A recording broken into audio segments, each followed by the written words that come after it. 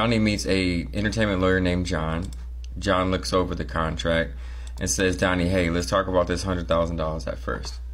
So he says, if you take the contract, the record label will give you $100,000. Donny's like, oh yeah. John says, what are you going to buy first? Donny says, well, I need a new car, so I'm going to buy a Hellcat. John says, all right, well, that's about $65,000. What else do you want to buy? Donny says, well, I want to live in the skyrise downtown. John says, you could probably get away with a few months paid in advance for $15,000 until your royalties come in. What else do you want to do? Donny's like, well, I want to give my mother $10,000 because she's always been my #1 fan. John says, that's very noble. $10,000 for your mother. Now, you only have $10,000 left. Donny gets a little nervous.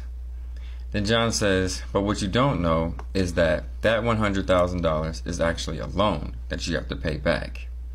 Now, a record label of this caliber has other artists that are primary artists, and they're probably going to feature them on your song to help build the hype for your song. So that can cost, from studio time to the actual feature, maybe $10,000. Now, the record label is going to have to actually promote this song. So to get you on top playlists and charts all across the world, that's going to be about $50,000 at a minimum just to start it. Now you can see you only have $10,000 left, but now you owe the record label $160,000. You're upside down.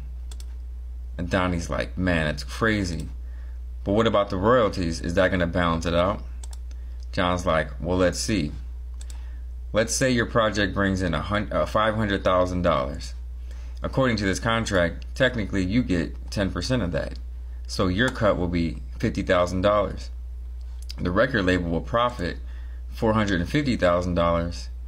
You'll be left with $60,000, but you'll still owe the record label $160,000. That means you'll be in debt after we clear it out $100,000. Donny's crushed. Then John says, but do you know what the record label does after that? Donny says, do I even want to know? John says, they'll offer you another $100,000 advance.